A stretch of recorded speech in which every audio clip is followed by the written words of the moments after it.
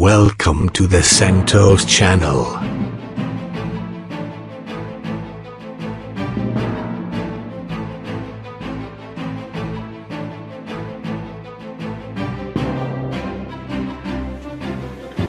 Hey guys, so what we have here is a Savage Model 64 FXP chambered in 22 caliber.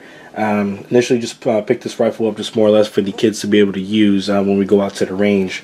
A very nice plinker, I would say, for $164. There's only a few things on here that I would actually change. One of the first things that we're going to go and actually this video is going to show you the how-tos on actually to replace and modify certain parts of this actual this rifle, and I'll try to go as detailed as I possibly can with the actual rifle, but we're trying to make this thing short, that way just more or less you guys can get an idea. And if you have any questions, you could post that on the comment section in the bottom, and I can more or less just message you.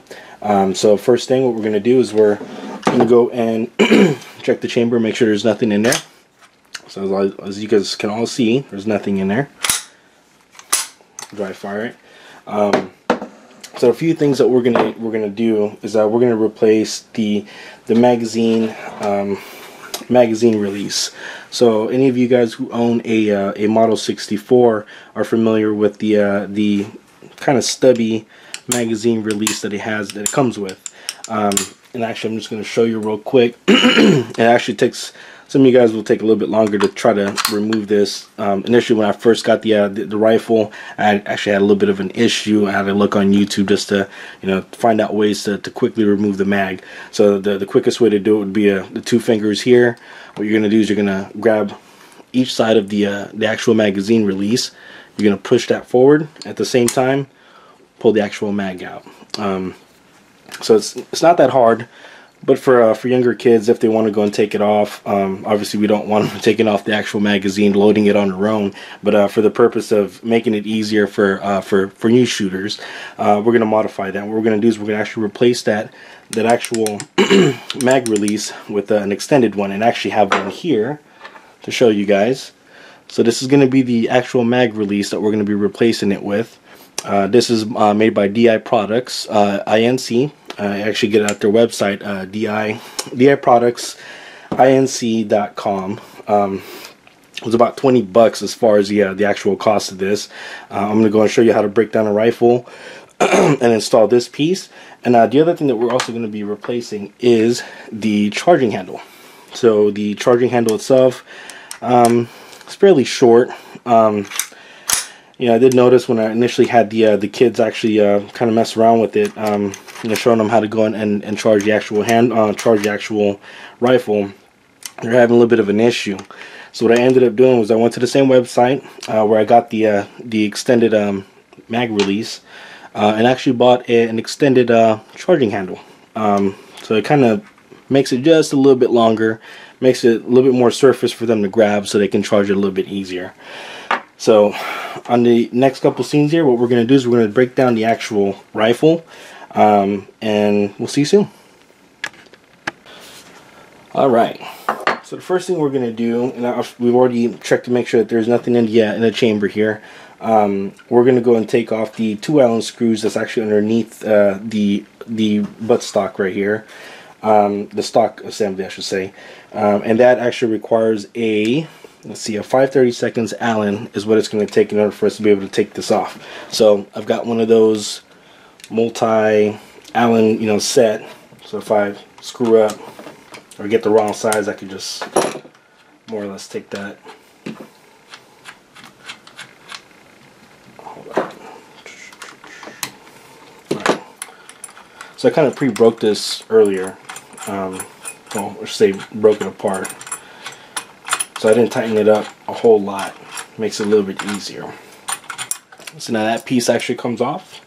Okay. I'm going to put that aside. Make sure you don't lose any of these pieces. So now the actual stock itself should separate fairly easy away from the actual bolt carrier and the actual barrel here. I'm just going to go and put that aside. So the only other two things that you would have to remove in this situation, and I'm actually going to use something to point out here. Let's see. So you're going to need to break off this looks like you're gonna need a flathead. Okay, I don't really know what it's called, but it's a screw. And then you have a Phillips right behind that, which is right here. And we're gonna break those two pieces, and this whole magazine assembly is gonna actually come right out. Okay, so what we're gonna do is we're gonna do that next. So let me grab my tools. So we've got the Phillips. The Phillips is not the best. You may want to grab a larger one. For this purpose, I'm just more or less making sure I have something to use. So I'm going ahead and take that off. Let's see.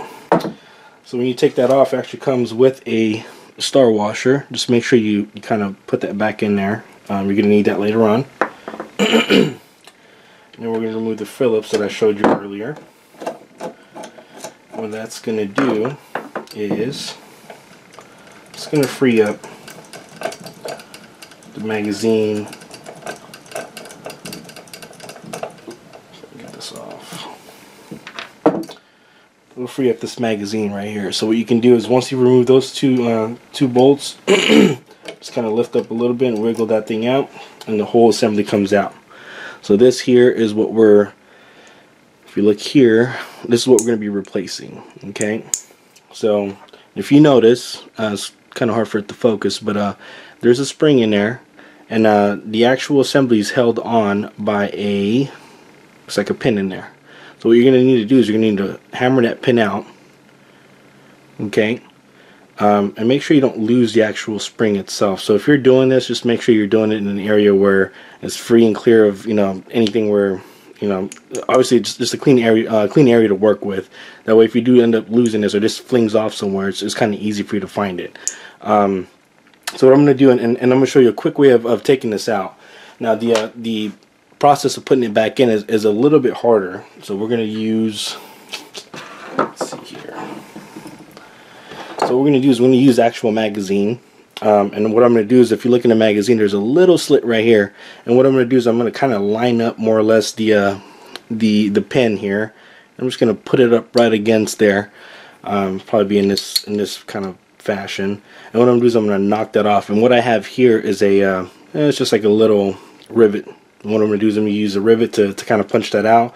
Some of you guys can use a pin. It doesn't really matter. All you're doing is just trying to get that piece to kind of fall through. You're using something to push that pin through. So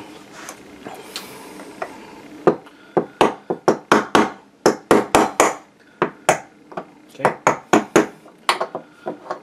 So now I've knocked it all the way through. Okay. All I gotta do is kind of more or less just press that in just a little bit more. And you can see the only thing holding it in place now is the rivet. So, and this is the actual pin itself. Okay, put that aside here, and what I'm gonna do is I'm gonna put my index just to kind of cover that area here, so we don't lose that spring. See if I can get up against there. So you see the spring right there. I'm just gonna put my finger in there. I'm gonna go and put my middle finger around the actual magazine release. Pull that bad boy out. Okay. And what you should have is the spring and that and the magazine release. So there it is. I'm gonna go ahead and put that down. All right. I'm gonna go ahead and cut the video just because it's gonna take a little bit of time for me to get this thing on. It does. You have to kind of finagle it.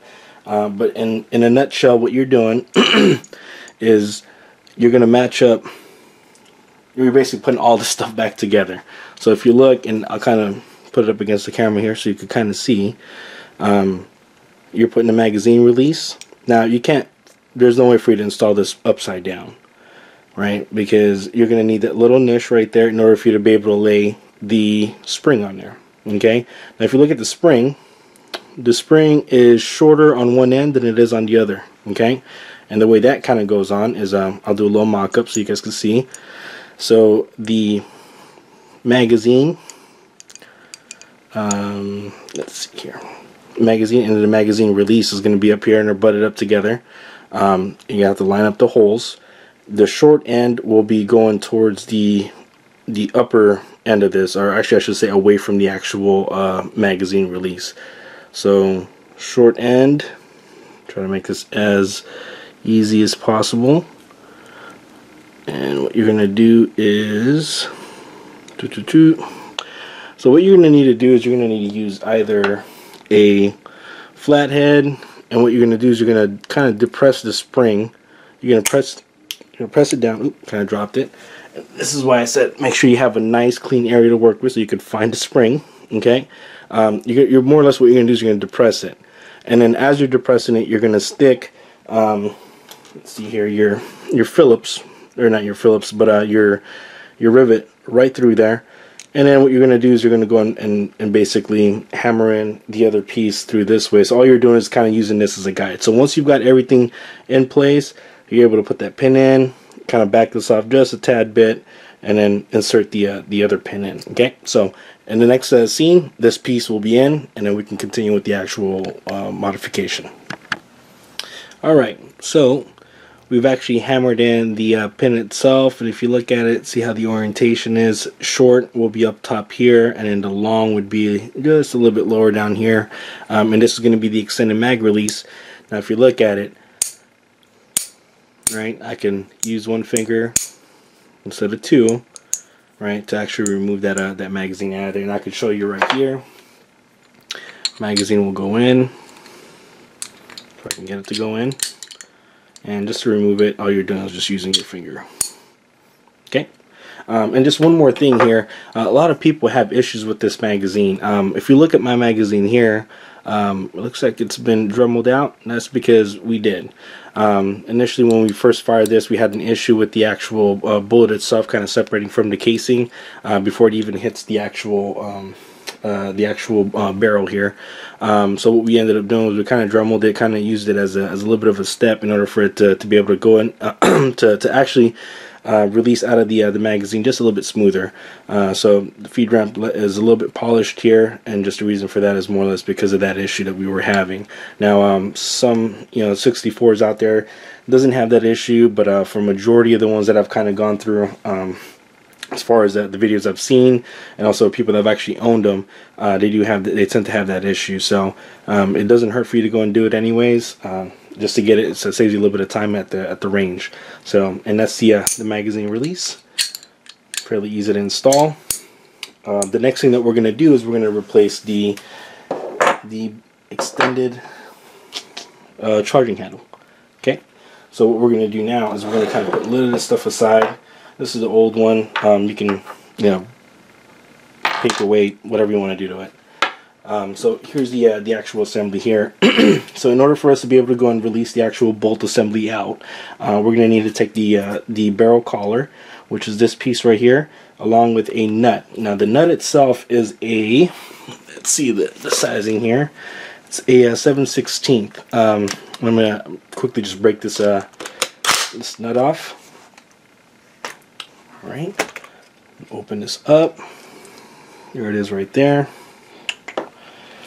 And we're going to go and more or less kind of wiggle that off. That's the barrel collar. Now if you notice how it looks, one side is longer than the other. The one that's longest will actually go into that little niche right here. Okay? So just food for thought when you're putting it back together. So the barrel will kind of wiggle right off. It's fairly easy. Okay? Put that aside, and now the actual charging handle itself will go forward. Now for some of you will have that issue, you can't put it forward. The reason for that is it's still it's been charged. So what you got to do is you have to pull the trigger, and it actually releases the actual charging assembly. I mean the whole the bolt forward. So what you're gonna do is you're gonna kind of move it up to there, and what you're gonna do is you're gonna pull that charging assembly, the charging handle, and you're going to grab the new one. You're going to put that in place, okay, and just make sure you're kind of clearing that that area right there, okay. Go ahead and charge that, and that's not going anywhere. Now one of the things that I did before we actually did this is I actually modified the stock a little bit. Now for the DI product charging handle, you actually have to, let me pull the stock here, you actually have to shave this down just a little bit. Okay, now it's not a whole lot. I'm probably looking at maybe, I don't know, let's see if I look at the thickness, probably quarter of an inch, if that. No more than that, I should say. Probably like a, yeah, I'd say about quarter of an inch, less than that. So what you're doing is you're more or less making room for the actual charging assembly. Now I had an issue with this last time I installed it. I was not able to, let me see here, I was not able to lock the bolt in the rear, and just the reason for that was that this was actually rubbing up against it. So if I put it on there, and if you look, actually a better way to go look at it would be around this way. So you see how there's a little bit of a gap in here. Initially there was none. So what I ended up doing was just kind of grabbed a file and just kind of ran it up and down this thing right here, just to the point where I was able to actually make clearance in there. Well, once you've done that, you're not gonna have that issue as far as having issues with the stock on and locking that actual bolt assembly back. Okay. So now that we've got that on there, what we're going to do is we're going to finish up the rest of the install, which would be, next would be to put the barrel back on. And if you look in there, there's a little slit in there where this little assembly goes into. Go ahead and just line that up. Let's see, take it back off. This right here will line up inside there. See one of the slits. Okay. Oops. Alright. So once we've got that on there, what you're going to do is you may have to pull just a little bit. You want to make sure that the two areas here are actually matching. And what I mean by the two areas is there's a slit on the barrel and the slit here, they have to match. Okay. And what you're going to do is you're going to use your barrel collar and you're going to go and snap that in there, or actually slide it in there if you can. Alright, so now that's on there, just make sure it's nice and even, left to right. Okay, now once we've got that on there, you're going to hand thread the actual bolt that's going to go in there, and you're going to tighten it up. So it doesn't take that much, it's 22. No need to torque any of this stuff down. Just make sure it's hand tight. You're not going to have that issue of it backing off. Okay. So now we've got installed the extended charging handle, as well as this. So what we're going to do is we're going to install the magazine back into the actual the carrier. And the way to do that is, again, just reversing the process. I'm going to kind of move this. Actually, I can flip it around so you can see a little bit better.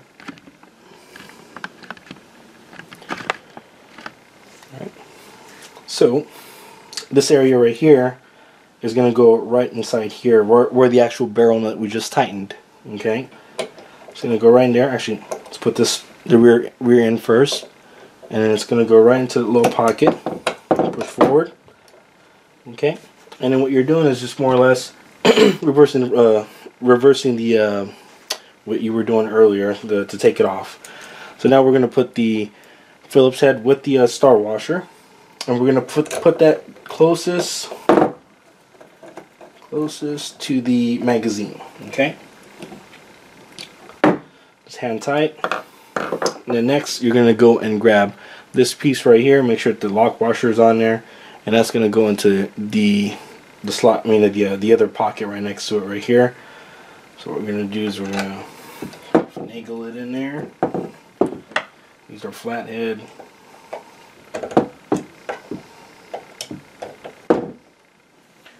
Again, just hand tight. You don't want to over tighten it. You go clear the rest of the stuff out, and then what we're gonna do is we're in the process now, just being able to just more or less mating the assembly onto the stock.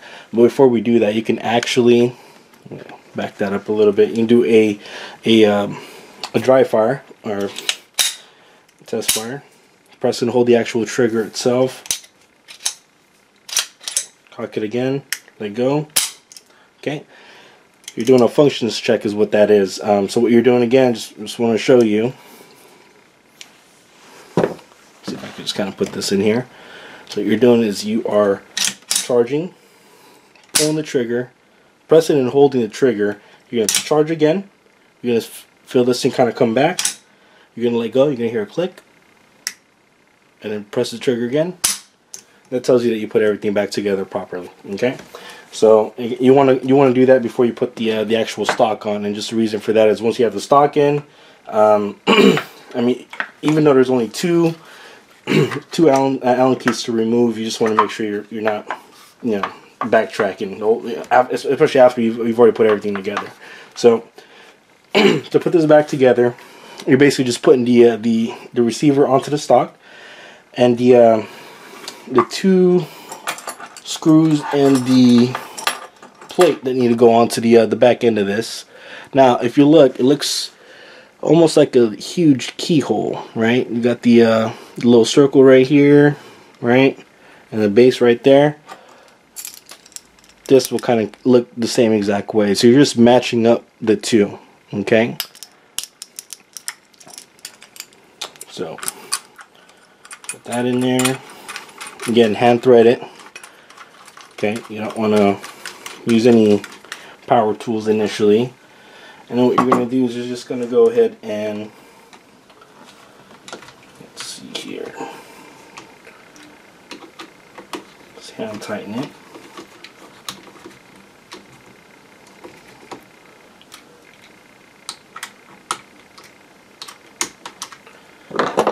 It looks like we're done as far as the mods for this. Actually, I take that back. There's a few more things that we're going to be adding on. So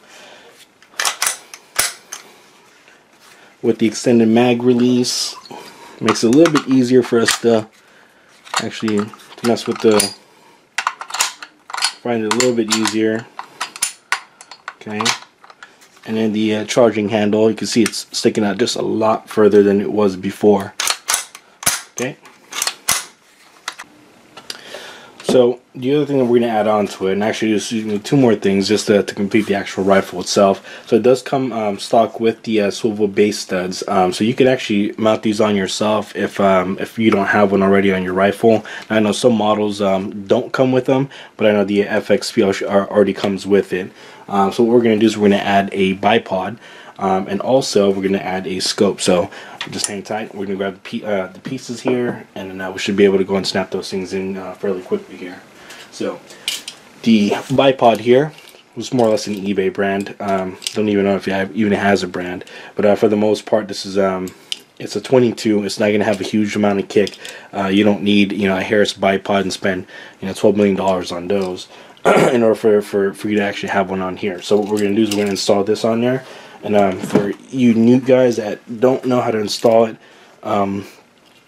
if you look here, it's looks like a clamp more or less, and it has pins on there. And what you're doing is you're lining up that pin with this pin, the pinhole in here for the swivel. And what you're gonna do is you're gonna make those two pieces up, hold it in place, and you got to screw in the back end of this. And all you're doing is just kind of tightening it up. So if you look, as you tighten up, this area right here actually pulls out. This area right here will pull out as you're screwing this thing in. Remember, righty tighty, lefty loosey. Okay, and now if you look, it's already almost on there. Just gotta tighten up just a tad bit more. Okay, so this one has the spring assist, kind of like the Harris bipod. Okay.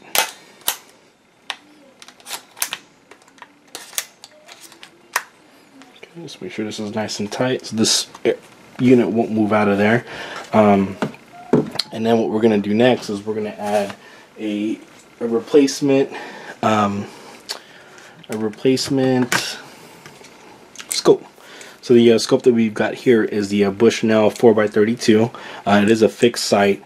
Again, we're not trying to shoot 400 yards with this rifle. 50, maybe 100 at the most. 150 if the guys get a little bit better at it. But all we're doing is just mounting this piece back in. So just move this out.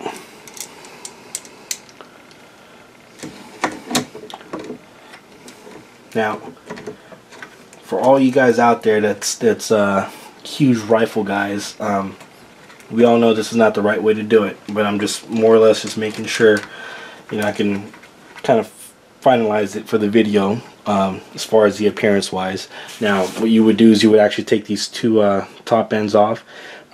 Make sure you line it up appropriately, and actually have the the actual scope itself leveled. But we're not going to do that in this video. We may do that on the next upcoming ones. But for the most part, the rifle is done. So, kind of move this around here, kind of get a better look at the actual rifle, and there it is. Hope you guys enjoyed the video, and subscribe if you like, and comment on the bottom if you have any questions. Thank you.